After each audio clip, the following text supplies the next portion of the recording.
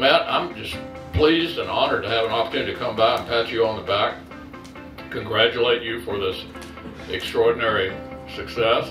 There's no better example in our great Commonwealth of exactly what made America great than Matt Castlen and this company. So congratulations, Matt, for all you've done here. I'm proud and pleased to meet you.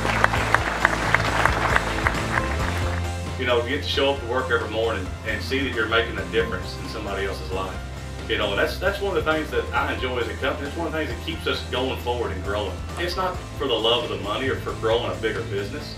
It's seeing that families of this community can grow up, be successful, and raise the next generation to stay right here in this community. You know, the rail was here and brought it back up to code. We're going to bring product in for storage, unloading, offloading the product. Phase 2, we have a new building that's going to be going in back here behind us, hopefully in 2017, 2018, where we can bring rail inside of a warehouse, do rail car repair.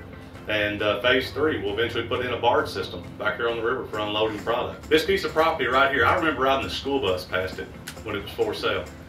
And when I first met my wife, I told her one day, I said, I would love to own this piece of property one day, because I said it has so much potential. We just got to get in there and polish on it a little bit and turn it back into something. At one point, Green River Steel was one of the largest employers of Davis County.